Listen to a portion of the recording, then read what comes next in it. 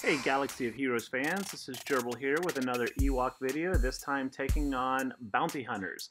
Now, honestly, Ewoks versus bounty hunters is one of the easiest matchup for these little murder bears. Now, a lot of people trash Ewoks, and maybe it's deserved, I really don't know. They are my favorite faction in Star Wars, have been since I was a very young child.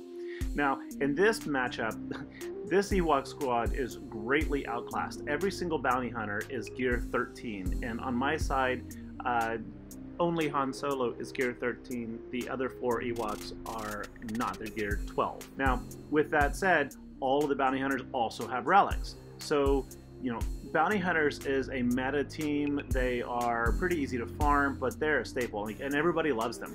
And they are super awesome. They really are. They have a lot of great places. But when you have, when you come across one in arena, it doesn't really matter how good that squad is.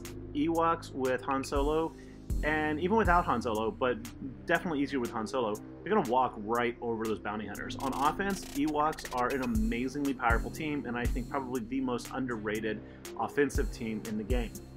Now, on defense, it's a whole different story. You really don't want to be using your Ewoks on defense unless you have to. If you do, put in Teebo as your lead, not Chirpa. Teebo is a much better lead there.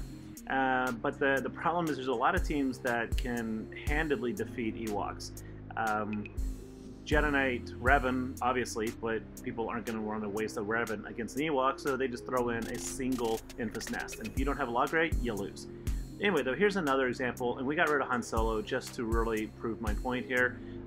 This bounty hunter squad is, again, much higher in galactic power, more Zetas.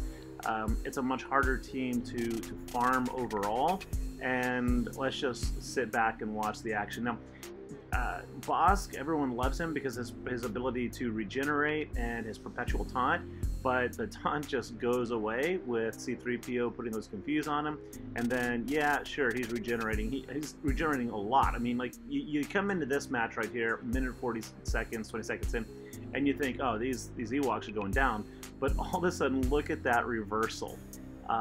It doesn't take much, and then these Ewoks just totally outpace the bounty hunters. They don't hit as hard, but they hit a lot more often with a lot of synergy, a lot of assists, and then of course C3PO there, who just takes Bosk out of the equation. He's no good against Ewoks.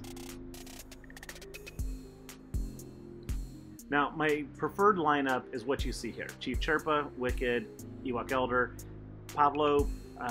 Pablo is essential actually here because he takes that taunt away from Bosk. Even if Bosk gets the taunt with C3PO, you know, confusing him, Pablo takes it right away. I tend to keep that lineup against bounty hunters. It doesn't really matter if they have Jango leading or for some other reason they have somebody else. I mean, you really only see Bosk or Jango lead. But the game plan is pretty simple. Open up no matter what. C3PO is almost always going to go first, him or Pablo depending on your speeds. But open up with C3PO, confusing Bosk. That just stops him from taunting.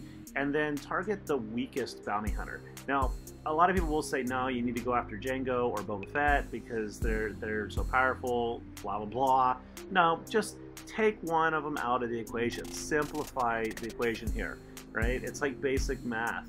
You get rid of all the constants as much as you can and just simplify this, right?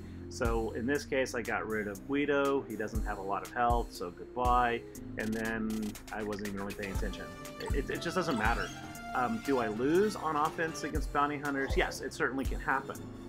But it is not the norm. I would say Ewoks with C3PO support under Chief Chirpa lead, they're going to be bounty hunters if you are evenly matched in terms of galactic power.